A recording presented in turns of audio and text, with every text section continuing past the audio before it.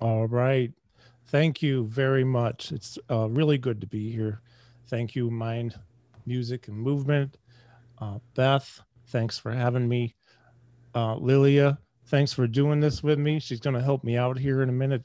We're going to talk for, I'll be talking for maybe 15 to 18 minutes, and then with probably about a 10-minute demo at the very most at the end with some movements. Um, so I'm going to share my screen and get started. I'd also like to give a shout out to my dear friend, Russ Parker. Russ is here as an attendee. He's also one of our instructors on my. I'm trying to get this. I'm a little technically challenged. Here we go. From the beginning, can you all see my screen? Yes. Yeah. Okay, great. Thank you. Oh yeah. So Russ is one of our instructors, and he also is a person living with PD, and he's amazing. So good to have you here, Russ. All right. So the name of the brand that I started, I think it was 6 years ago now, officially, is Parkinson's regeneration training. The intention behind the name really has to do with regenerating a better, let's say, or improved quality of life. Okay, and of course, Lilia is going to join me in a little bit. I have a lot to go through, so I'm going to move right along. All right. What I want to mention, first of all, is the methodology that I have used or that I do use.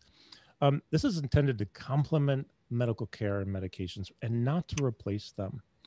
I also want to give a shout out to our Dr. Dalvi. That was a really great presentation. I enjoyed it a lot. Great material. I just want to make sure we people know that we're not here to try to replace anything. If we work together, and you'll see when we get through this, working together is going to help to improve quality of life for a person living with Parkinson's. Of course, there's an overflow there too, right? Because you're going to have caregivers, family members, maybe coworkers, friends, especially caregivers. A lot of times they get left out in the mix. They're not thought of as much, but if they get a break too, to some degree, well, that's really nice. Okay, so much of our education is based on research, but not all of it. And here's why. I like research. I like it a lot. I use it as much as possible, but sometimes I can't find research to, let's say, prove what I feel is probably effective. And so we have to become, to some degree, with a sensible approach based on our experience and our knowledge and keeping the client safe. Down at the bottom of the slide here, keep them safe, but challenge them. We have to go outside. We have to experiment with things. So that's what we do. All right, moving right along here, the intention of the program in general, and it's kind of interesting. I've traveled to, I think it's almost 30 countries. I don't know, not saying that to impress you, but the bottom line is that I notice a large difference in the amount of education that is existing, even between regions of different countries. Uh, you know what they know, what's there, what they have access to can vary. Sometimes it's a lot, sometimes it's almost nothing. As a matter of fact, in Uganda, where I have not been yet, but they believe, many people still believe, that if you get near somebody with Parkinson's, you'll catch it. We know it's not contagious. So it's part of our education. And there's a gentleman there, Hannington Kabugo, doing amazing things to help um, people to realize it's not contagious and it's not witchcraft. If you get into an argument with your mother-in-law, and this is the thing in Uganda, they feel you could get Parkinson's from that. So the idea is, and not to diminish them or anybody, is to provide filling the gap, bridging the gap, filling the void between what's in the left here with medical care, neurology, physical therapy, education, and to what degree it exists wherever we are. And then on the right is to improve the functional life for a person living with PD, and of course, caregivers and everybody, right, who are around them. So the double arrow in the middle represents, and it's always growing, more and more and more that we can provide to help people. Moving forward, okay, I learned at the WPC conference in 2016 in Portland, Oregon, it was stated, and I thought it was so appropriate to use this: Parkinson's disease is a full body multifunction experience. I think anyone living with Parkinson's would probably agree with that. Our goal, let's help to live a full and active life. Let's help to slow disease progression. Let's help to reduce fall risk. Let's help to positively impact cognition. And I forgot to put memory in there. Memory, movement, quality of life for the person with PD and caregivers. And for anyone who's genetically predisposed or otherwise has the potential of developing Parkinson's, Alzheimer's. Well, we want to demonstrate things that can help to delay disease onset. Now, that's all based in research. All right. Our most immediate concern for a person with Parkinson's is falling. Does anybody here have Parkinson's? Do you know anybody with it? You don't have to answer because I can't see you, but do you know anyone who's fallen? Have you ever fallen? Have you ever gotten injured? So people with Parkinson's are at a much higher risk of falls and injury. As a matter of fact, statistically, last that I know of and checked, the number one cause of mortality in the Parkinson's population are complications from a fall. So not necessarily the fall itself.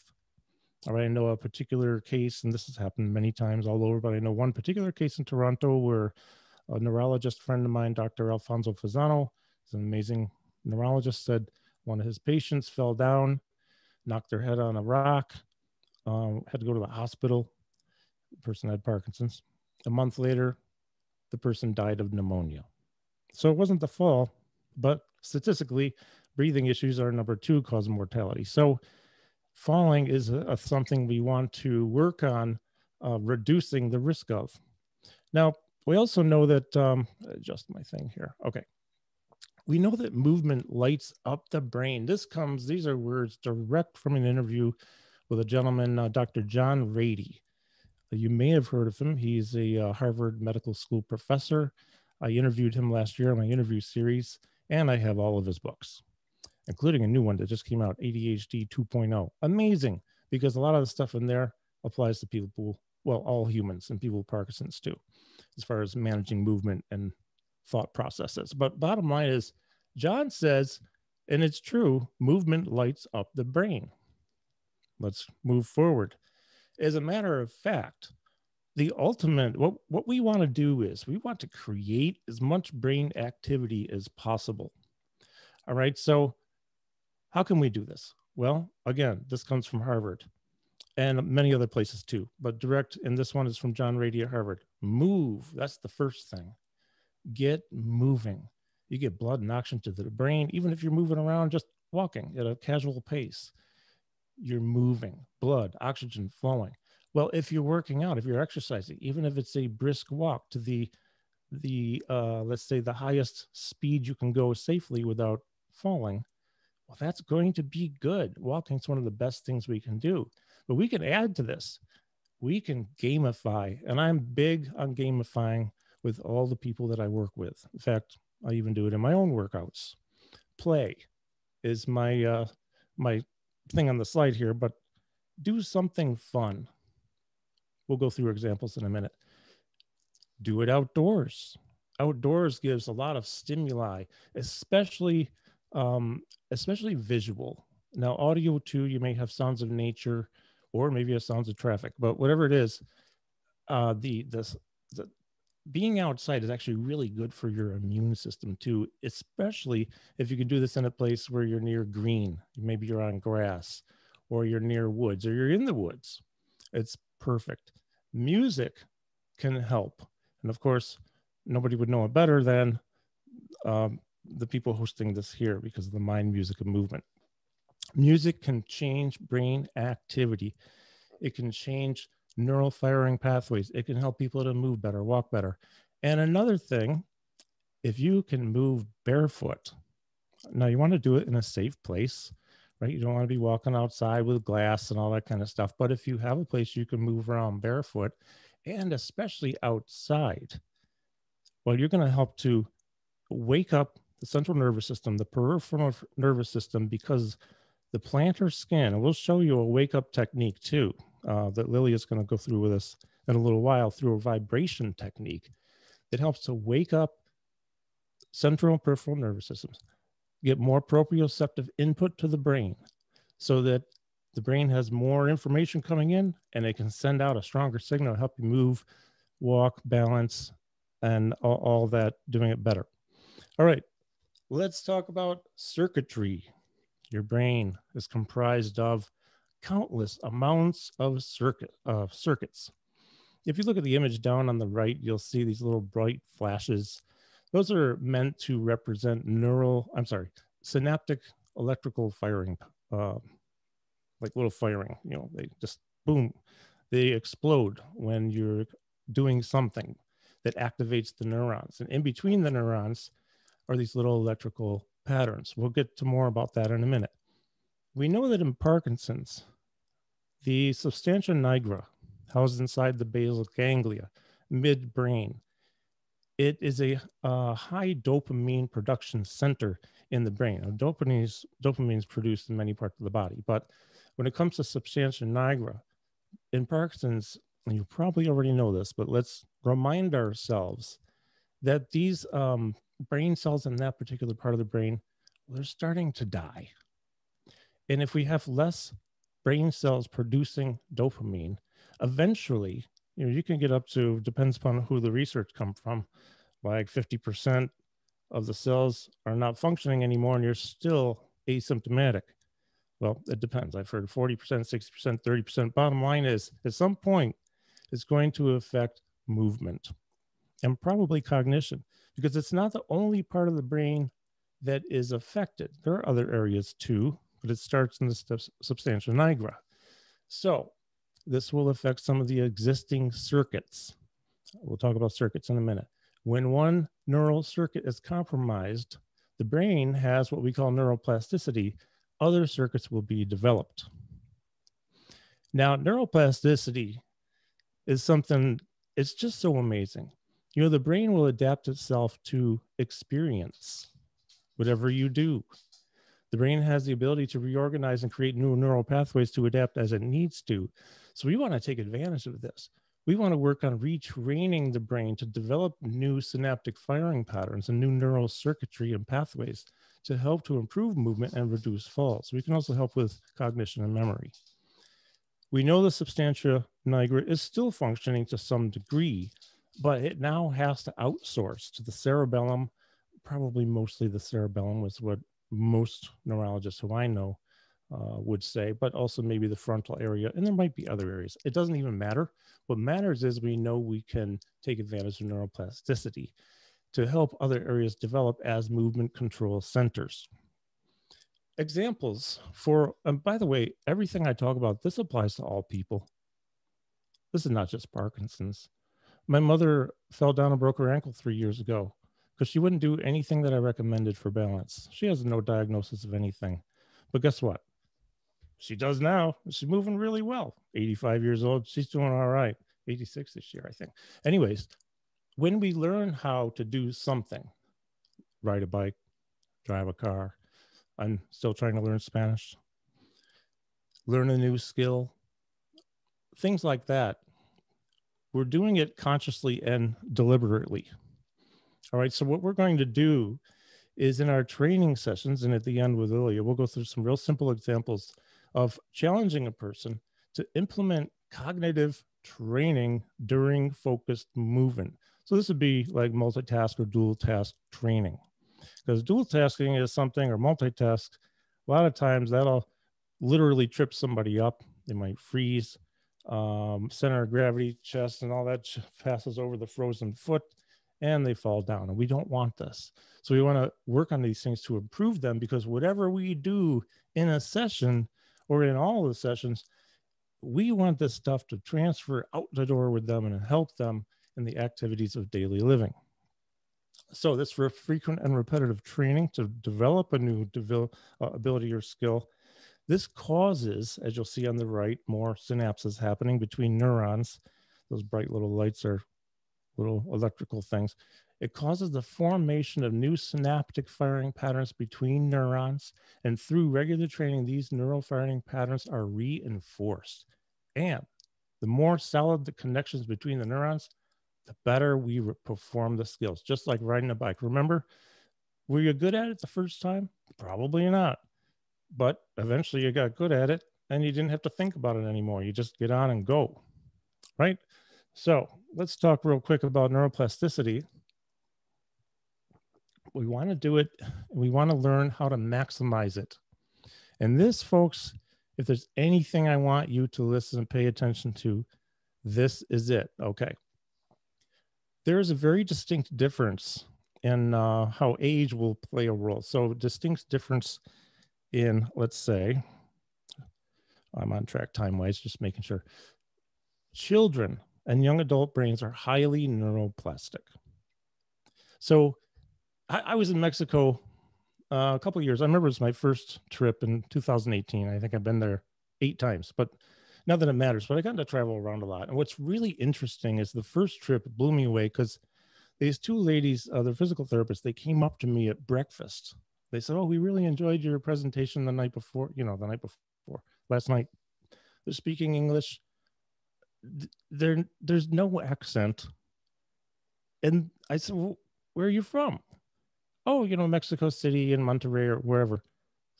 And I had to ask. I said, "Well, your English is perfect."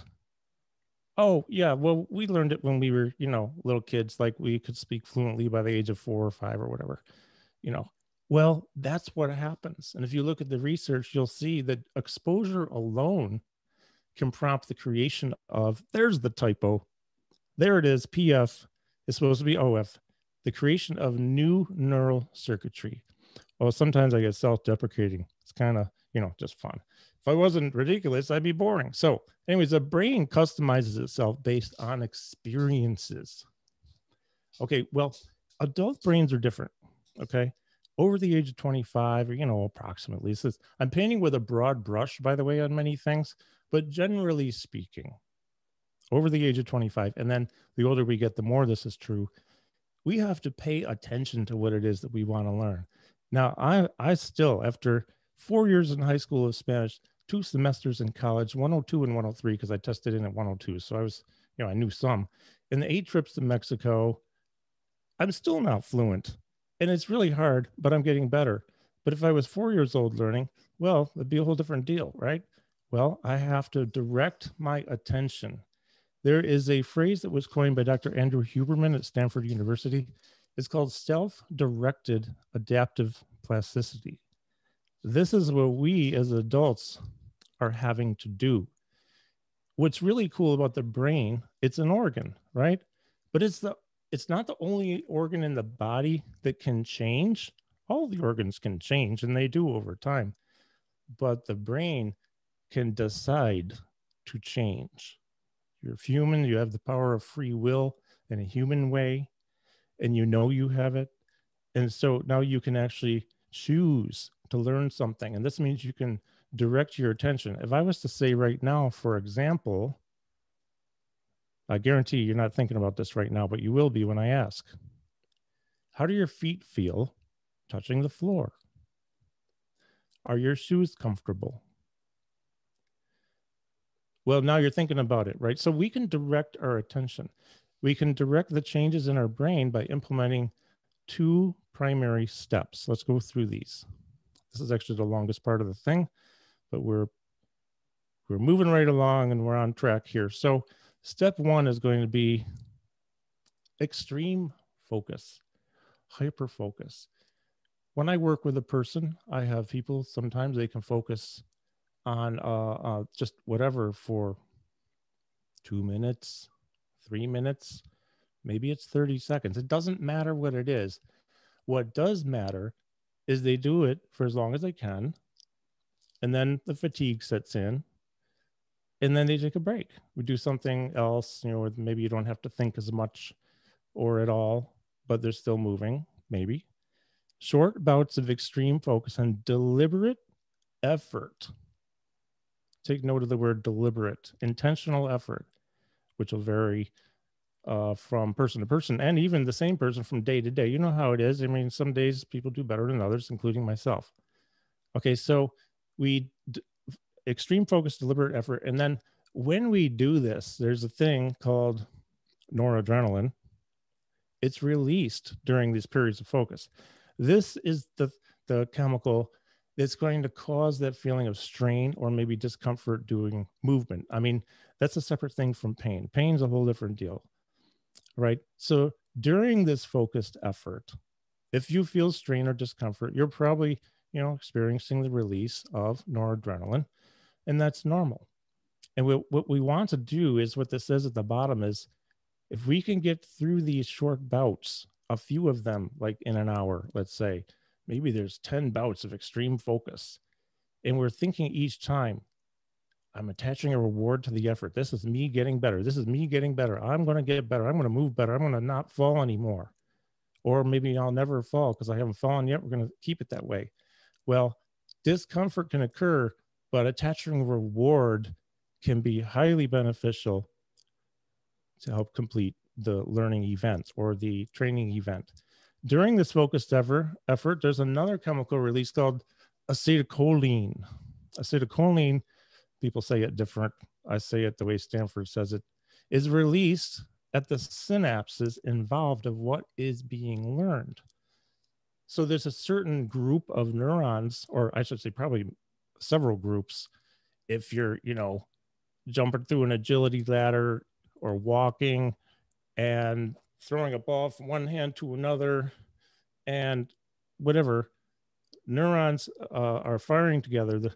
And the neurons that are firing, they're having this acetylcholine being released at the synapses.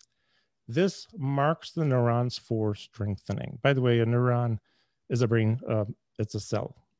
Okay, so just in case anyone wonders. All right, so step 2, it's really easy. Well, for me it is. If anyone paid me to sleep, I'd be really rich because I'm really good at sleeping.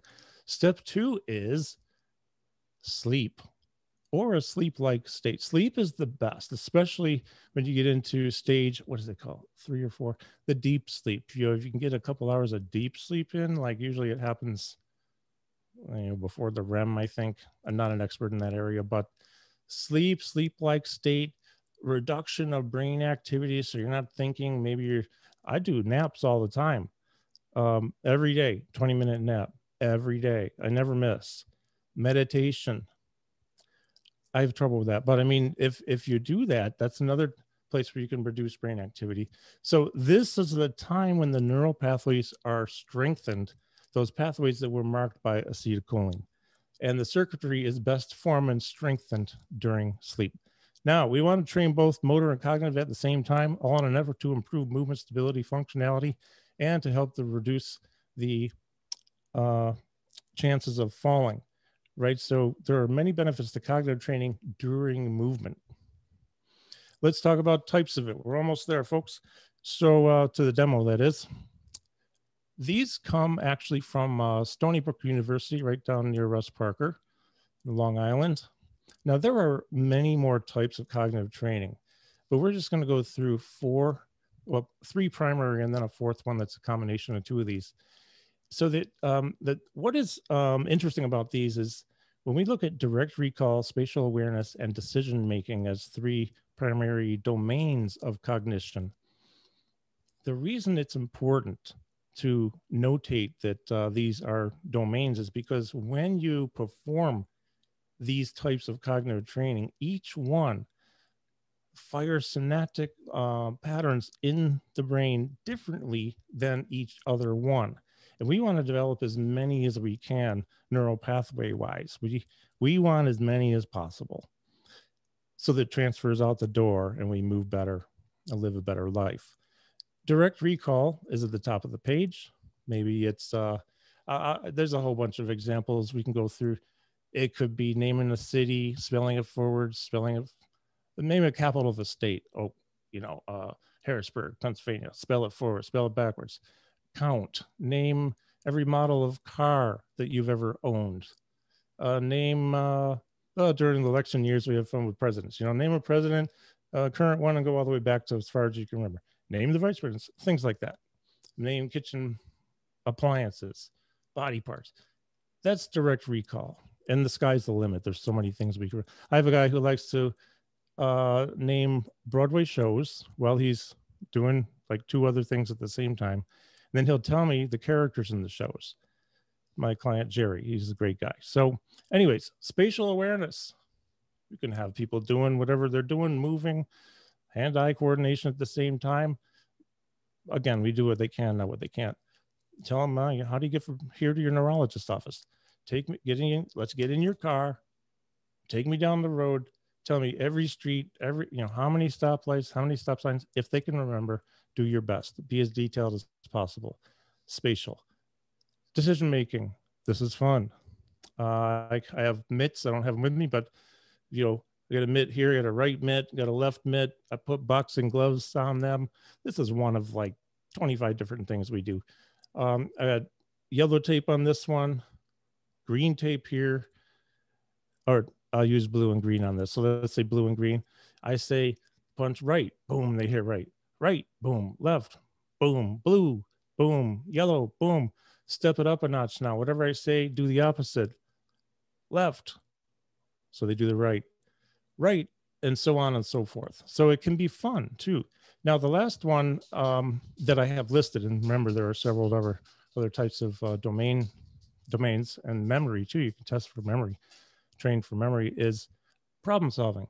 Actually, this is most fun for me when I'm in London teaching at the parkour gym owned by Dan Edwards, Parkour Regenerations.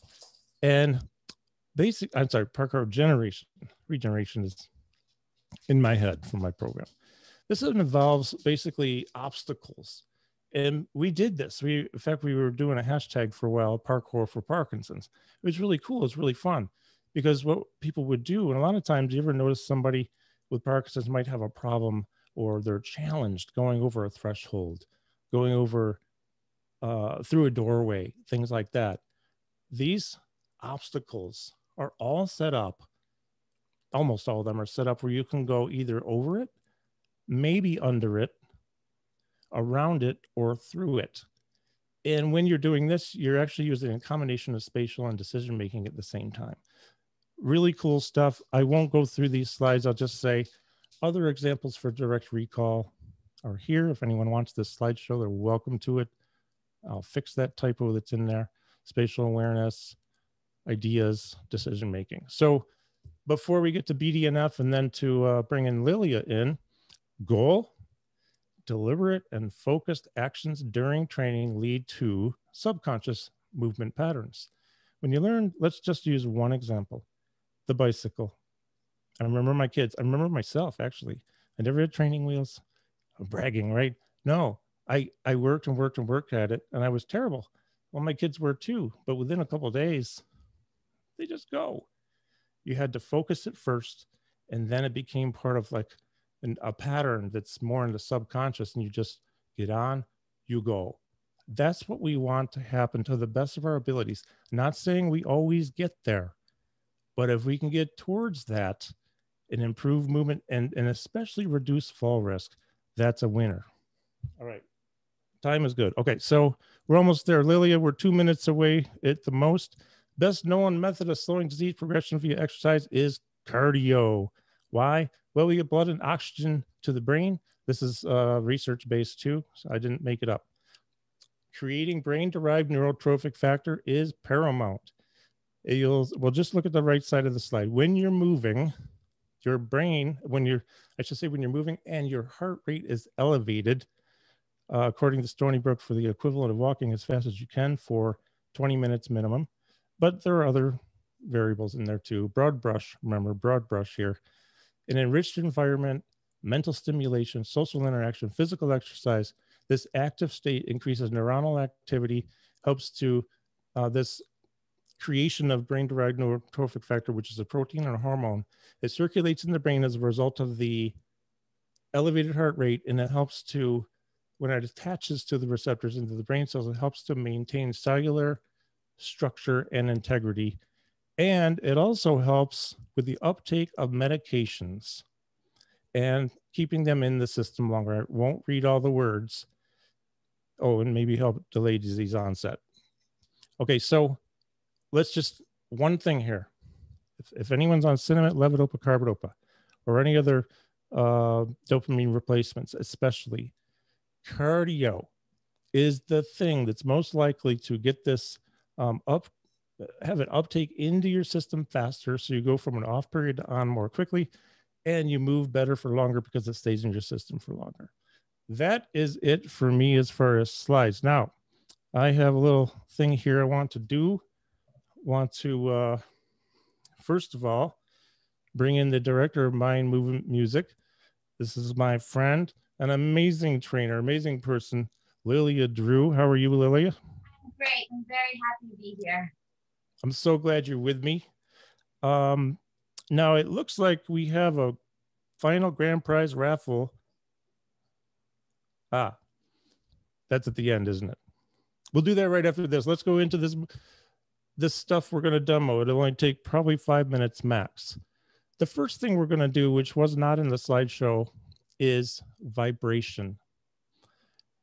Lilia has hyper ice, and this is actually one of the prizes at the end. It's one of the prizes. Okay, cool. Yeah, so Tyler DeCamillo over at Hyper Ice was nice enough to donate this so that it can be given away to somebody as a prize. Where vibration therapy can be used, and this is a lot of research shows this too, especially for tremor reduction, a temporary tremor reduction. So if you turn on the vibrating ball, and if Lilia holds it in both hands with as much finger skin and palmar skin contacting the ball while it's vibrating, I've seen people change from, a tremor that's fairly significant to, it could take 20 minutes, or in a lot of times it's 5 or 10 minutes, and they're down to no tremor or very, very diminished tremor. An advantage here can be something like maybe they hold it while they're going to dinner, and whoever it is with them drives them to dinner, and they hold it. And when they get to dinner, they're not so worried about spilling something. Okay, so it maybe helps them to text or type or write better. Another area we can use it is on the feet. So we would do this with bare feet. The reason we do it with bare feet is because we want to wake up those sensory and mechanical receptors that tend to go to sleep. They're not dead, but they go to sleep after decades of wearing shoes and socks. Oh yeah, we're on track. We're good with time. Okay. So we slowly move it around. The ball is amazing for helping to wake up the sensory and mechanical receptors. And again, this can make a big difference. Well, it may not make a big difference. It might make a small difference. Any difference towards improving movement is something we want. So in some cases, this can make a difference to a large extent in people getting more proprioceptive input from foot to brain, because the plantar skin on the bottom of the foot is the most highly densely populated with small nerve endings of all the skin on our body. So we really want to wake this up. Now, if you don't have a ball, walk around barefoot. Walk around barefoot for a while. Do it outside if you can. We got a foot of snow here last night, so no barefoot outside for me today. You should come up here. There's a foot of snow. Anyways, next on our list. So vibration. Remember, vibration can be used for a lot of things. Dystonia, constipation, restless leg syndrome, any kind of involuntary movements. All right, let's go into what's next on our list here. The towel. Yeah, we're going to create some cardio, quick burst of cardio to create that BDNF. So I want to show you, I do this at all the workshops because I want to make sure you realize that there's no excuse. I just kind of busted on people, right? But no excuse for not doing cardio. You might not want to do it, but when you start doing something, you activate these dopamine. Dopamine gets fired up. And when you have more active dopamine, you actually probably feel like doing the thing you just started. You just have to get started. So 30 seconds, Lilia, can you show us the towel flaps you're going to do? And I've got a timer here, 30 seconds. Home, or even just moving your arms back and forth, a t-shirt, anything, please join us. It's 30 seconds. Yeah, if you have a towel, grab a towel. If not, pretend you have a towel. 30 seconds, show us what to do, and go. Oh, yeah, that's it. There's a lot of ways to do this. Yeah, you can play around with it, have fun. The point is to move as quickly as possible. And you can do it standing or sitting, whenever you want. You know, for a lot of people, sitting's easier. How many seconds are we at?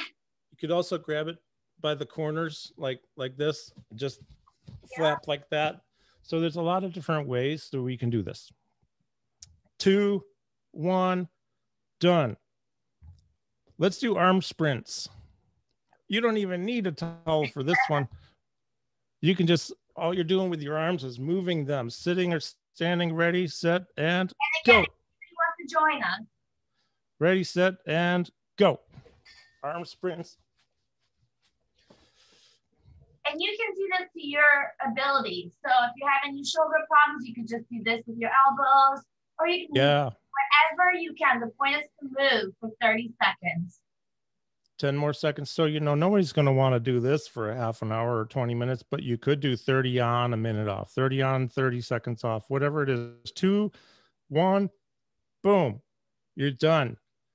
So there is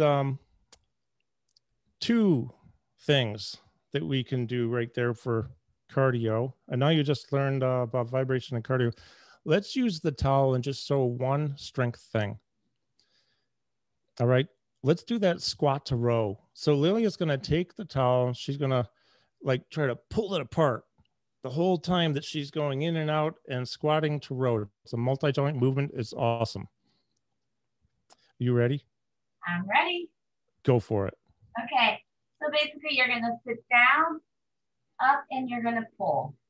Squat down, up, pull. And, you know, if anybody feels a little bit shaky for this, you can always use a chair and sit down. Stand up, pull. Sit down, stand up, pull. So you're creating strength through your shoulders and your lower body. And absolutely. It's a multi-jointed movement. So you're moving all the joints in your body. And we all sit down and we all pull things, right? Perfect. Do we have 30 seconds for one more thing? Start it. Let's do 30 seconds. One more thing. You're going to take that towel, put it on the floor maybe or something and step over it.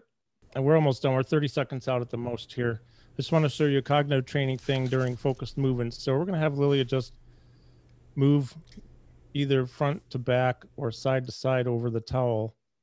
And whilst you do this, so you start stepping, we're going to have her. What's the capital of Texas? Oh, dear God. Austin. How do you spell it? Austin. How do you spell it backwards?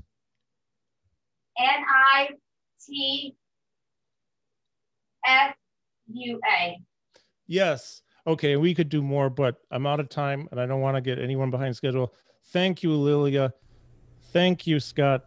Thank you, Beth. Thank you, everyone. I appreciate this opportunity. I'm grateful.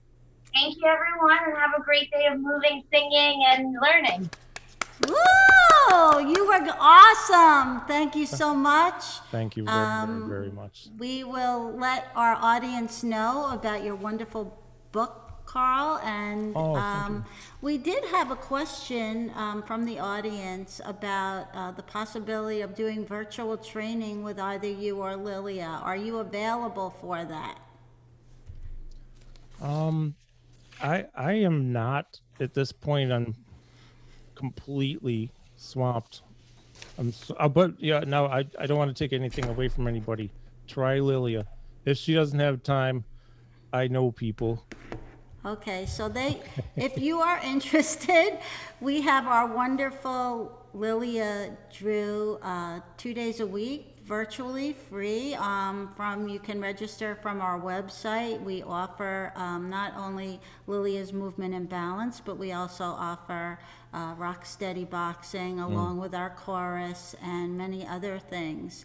As Karl had mentioned in my about riding a bicycle, well, that's kind of how I feel about this whole Zoom experience. I'm learning how to ride a bicycle using Zoom. So I get a little nervous. I'm a little camera shy, and I just wanted to thank everyone again and Make note that Dr. Dalby is a movement disorder specialist, and he is here and local to us in Florida. He is on our medical advisory committee, and he has been my go-to doc when I have questions, along with Dr. Fruck, who you heard from early this morning, who is our medical director. And on the medical advisory committee with Dr. Dalby is Dr. Saringer, Rebecca Gould, who is an amazing speech therapist here local to us in Florida, and Emily Large, who I hope will be getting more and more involved with me here with the foundation. She's a wonderful physical therapist out of Flagler Institute. And our advisory committee, you just saw one of them, Miss Lilia Drew. She is my powerhouse, who I just adore. And Cece Lester, Laureen Hunter, Helene Katz, and Karl Sterling, woohoo! And Melissa Moranti, she is special to somebody else here who's today, but she is an absolute doll. And Gina Kelly, who have helped me through this work, bringing this to you today. And I love working with them and hope I can convince them to do more with me. And Patty Raber Max has become a big part of our foundation. You heard from her earlier, and you will be hearing from Colleen Sturgis. In the background, I told you about Nancy and Billy, who are just beyond amazing, and we've had other people so involved with us, Steve and Debbie Sandler. Just a huge shout out to everybody. If I didn't mention your name, please forgive me. I'm a little nervous. I'm riding that bicycle and I get nervous. So that's just, I love you all, and I know you're in this journey with me to make an amazing foundation. But there are two people who I want to make note of. May, could you just turn on your camera for a second? I hope she will. Where are you, May? Oh, there she is. So, May, I don't even know what to say. I wanted to catch everybody, to catch you. She is my right arm. And she and I have been working endless hours, morning, noon, and night. And without her, I don't know where we'd be. I love her. I love her as a person. I love her heart. I love her energy. I love her work ethic is right there with me. We get so much done. And I just want the world to know how much you are appreciated and loved from all of us. And a newer person, if he wouldn't mind turning his camera on for 1 second, he's coordinating this for us today, is Federico Giller. And he is running our production, and you will be seeing a video that he produced for Colleen Sturgis at lunch. And can we see you? Yep. You can awesome. see him. Yeah. There he is. So thank you, everybody. I can't thank you enough. And now Scott is going to tell us about one of our other sponsors. After Scott is done, we're going to take a 5-minute potty break.